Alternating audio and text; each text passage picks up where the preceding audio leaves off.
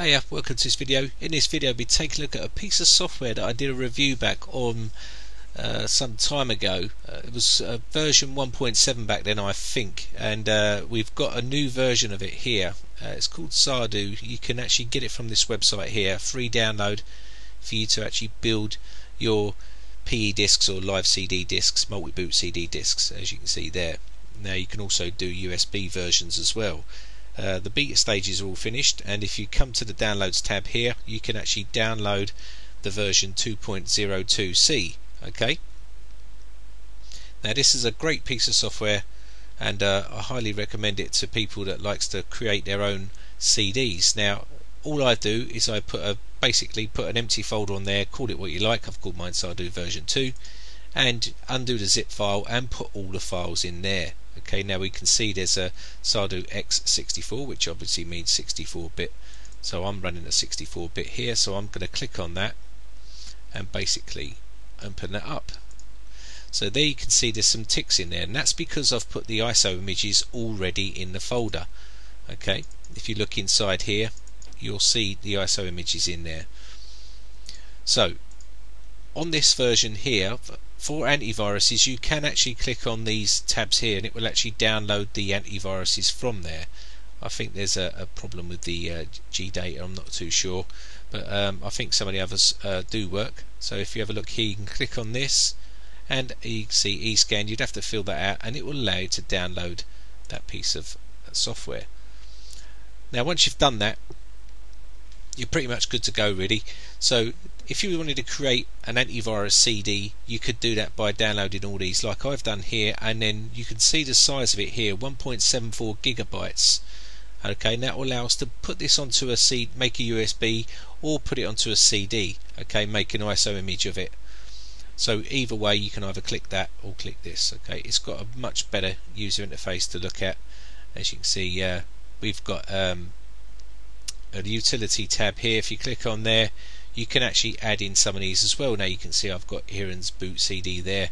If I wanted to add a few more, I can do. I mean, I'm just doing this just to show you, but there is some good pieces of software that you can add. Redo backup, we've done a video on this, and we've done OPH crack, which is a sort of a password recovery software.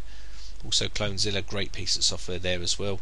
Trinity Rescue Kit, we've done some videos on that, and also Ultimate Boot CD, another great piece of software.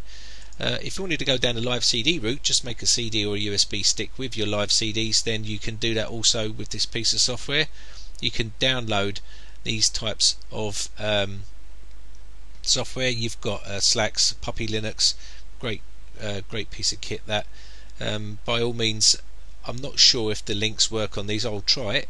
We can click on that and it does. It actually opens up to Puppy Linux site and you can just download that version that you need. Okay, pretty simple, and then once you've done that, you're pretty much good to go there. So let's close that off, and you can run that. Now you can actually build multi boot CDs, as in you don't have to have all these versions of virus scanners. You could have just one or two of your favorites.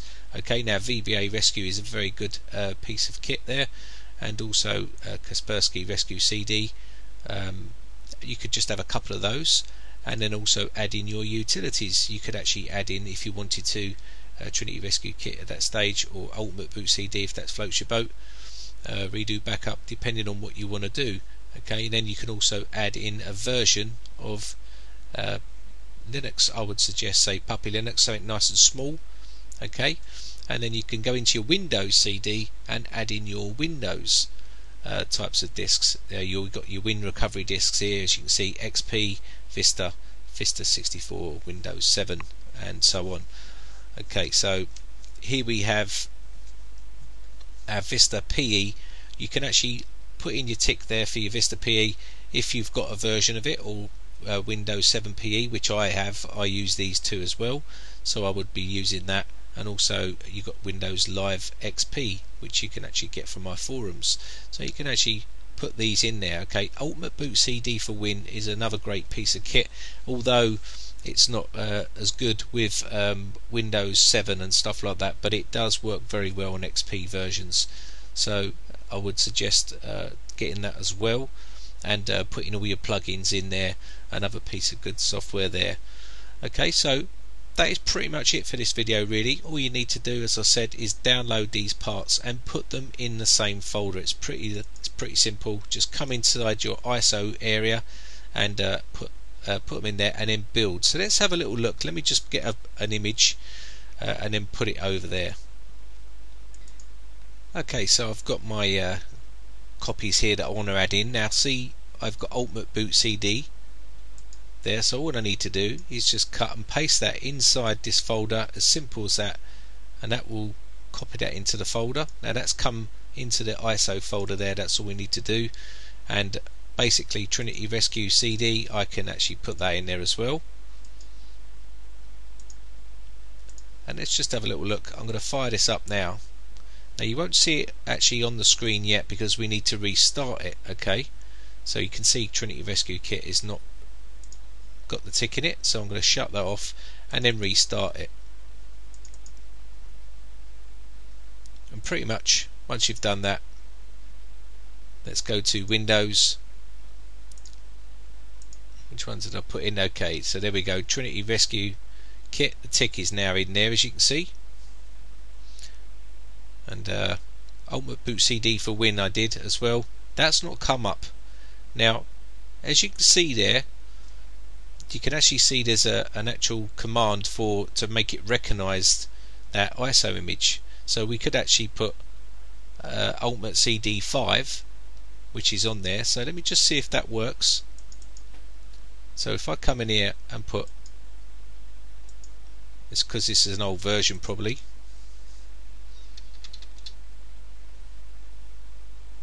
I'll just rename this.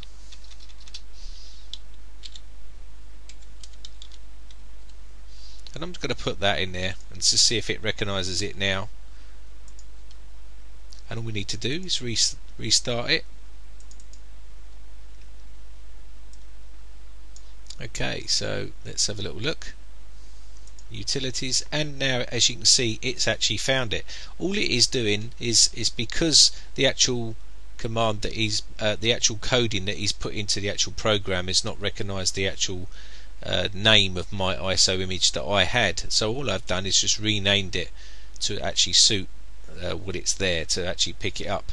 So again, that's all you need to do really if you have problems it recognising.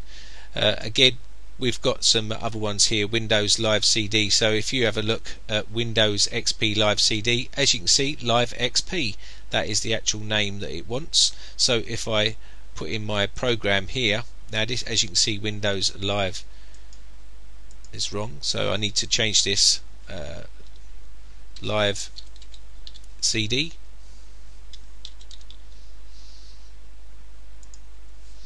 or was it XP Live CD? I can't remember now. Let me just have a little check of that first. Actually forgot what that was. Okay, so it was Live XP, that's what it was called. Sorry about that. So what I need to do is put Live XP into the CD. Okay, change that to Live XP and cut that and put that into the ISO folder like so. And pretty much once I put that in there and I fire it up, it will be okay. So let's go back.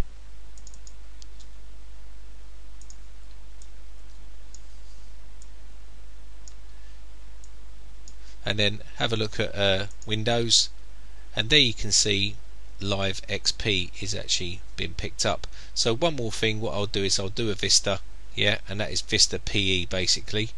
So I'll just do this one, and I'm just going to make this Vista PE like so, and then cut and paste that into my ISO folder. And it's as simple as that. Okay, so now if I fire this up for the last time, we will see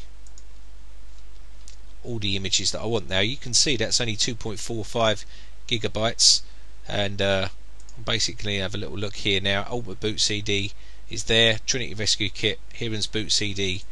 I haven't got no live Linux lives there, but I've got some Windows ones in here. I've got XP and also Vista.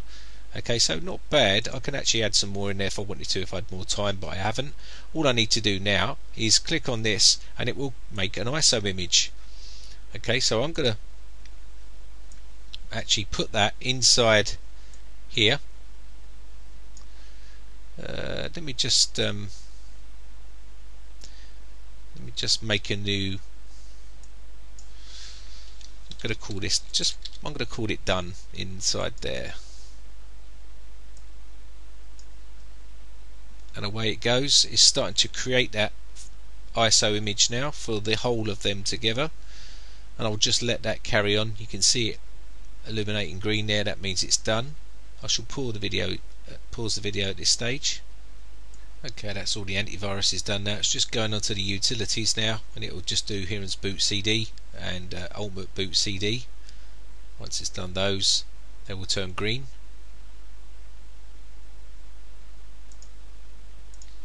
Now when they're greyed out like this, it just means that you haven't got these ISO images there available. So it'll just do this live XP now, and also the Vista PE, and that's pretty much all of that image done,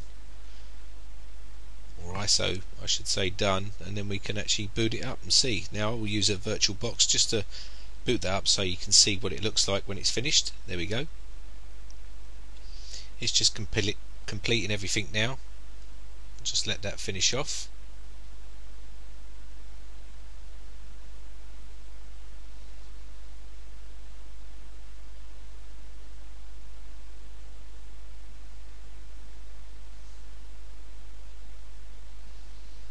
Okay, let's have a little look here.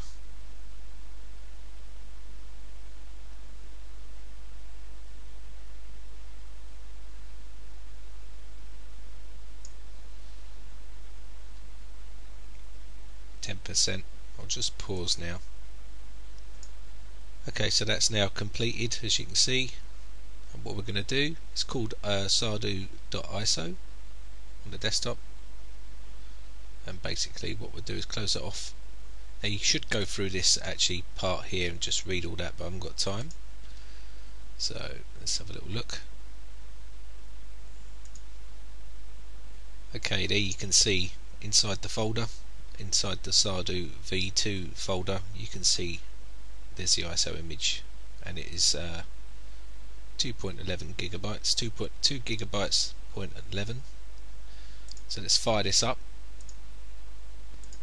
Okay, so that's the SARDU ISO selected there, and I'm just going to fire this up now, and you'll get to see what it looks like. Hopefully it will be all okay. Okay, there we have our actual menu now. Menu tools, menu antiviruses, utilities, and Windows Live. So for argument's sake, if I went into antivirus, you'll see all the antiviruses there. Okay, and go back. If I went into utilities, Heron's Boot CD and Trinity Rescue Kit, and also Windows Live CDs. As you can see there, all I need to do is just click on that Windows XP Live. I'll do that one, and as you can see, it will load up. Pretty much as simple as that, really. So that's the actual software all installed, and the CD seems to be working okay. I can't fully check everything in video because it will take too long, but I think you've got the general idea. Okay, so that's nearly finished now. As you can see, this is my Windows Live CD, all done. So that's pretty much it for this video. So thanks again for watching, guys. Hope you enjoy these videos. If you do enjoy these videos, please remember, show your support and hit that subscribe button. And also, if you've got any problems there, head over to the forums. The forums will be at the bottom of the screen now, and you can head over to there, post your problems up, and I'll do my best to help you out. Okay, thanks again for watching, guys. Bye for now.